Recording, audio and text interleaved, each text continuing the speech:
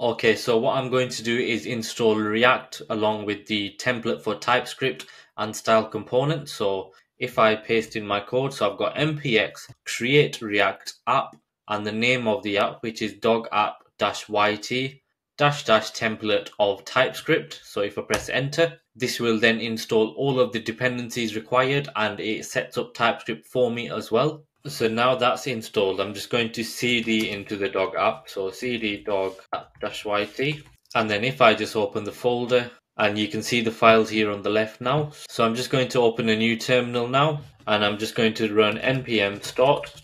And as you can see, we have the normal React boilerplate when we create React app. So I'm just going to do a few things. So first off, I'm going to check my node version. So all you do to check that is node space -v. So I'm currently on node version 14.19.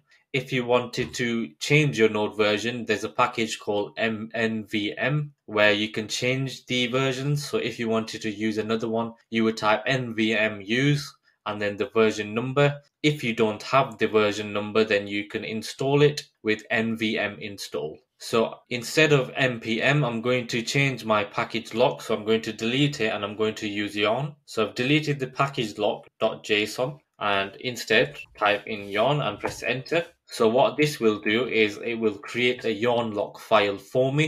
If you don't have yarn installed globally on your machine, you will first need to do that as well. I also want to add in style components, so yarn add style components like so, and if I press enter, and because we are using style components, we also want to import the types. So that is yarn add as a dev dependency at type style components and press enter. So now if I go into my index.tsx file, in here we need to wrap the app in the theme provider. But before we do that, I'm going to create a folder structure in my source folder. So in here, I'm going to add a few folders. The first folder is the components folder, where my components will lie. I'm also going to create a lib folder. So this will handle all of the external libraries that I install into the application. I'm going to have a styles folder where I'm going to have the main styles for the application here. And finally, I'm going to have a folder for all of my TypeScript types. So in my root render, what I'm going to do is import the global style from style components. And I am also going to wrap the theme provider around my app. So theme provider from styled components, which takes in a theme, which is equal to theme, which we will declare in our lib folder there. And then the app is going to move within the theme provider. I am also going to import the global style in my theme file in the lib directory. So in lib, I'm going to create a new file named theme.ts. And what I'm going to do is bring in what I already have in here. We have some fonts which we will import later on, so I'll just comment them out for now. So essentially we are importing create global style from style components. And then as you can see here, we are exporting the global style in here. We have a couple of fonts that we are declaring, which we will again look at later on in the video.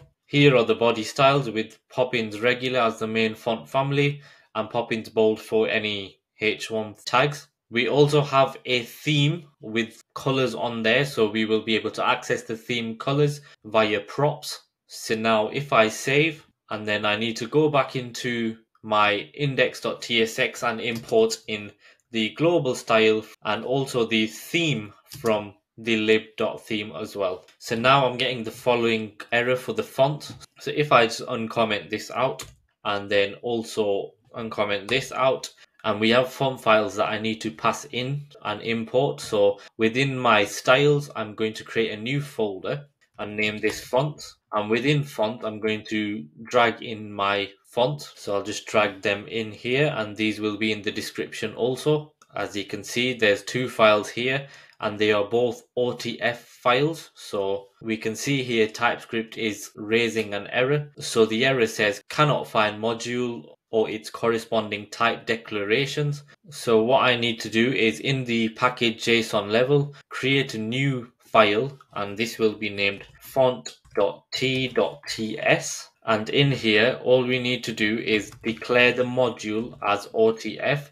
So any font files that we have we're going to use the OTF files for them. So now if I save, what I also want to do is move the fonts DTS file within my styles in the same folder as the Poppins. So now if I restart my server, and now you can see the Poppins font is now loading.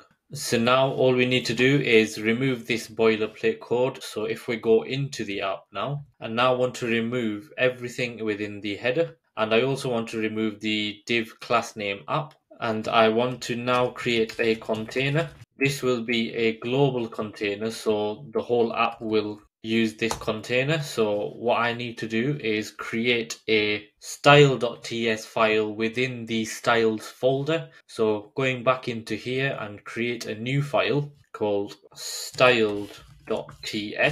And in here, I'm going to bring in some styles. So first off, we're going to import styled from style components. And the container that we are bringing in for is the style.main. It has a display of flex, a line item center, a flex direction of column, justify content of center, a margin auto, which means left and right, it will have equal spacing on both sides, a margin of bottom so it doesn't touch the bottom of the page, and a background color of the props.theme, that background, which is declared in the lib folder here. So now if I go back into my index.tsx, into my app, what I want to do is import the container from the styles folder like so. So now if I save all, the React boilerplate has gone and now we have the container set. I'm now going to render a H1 saying dog app. And as you can see, the styles from the theme.ts are now pulling through. So I am getting an error which is import logo. We don't need that, so I'll just delete it.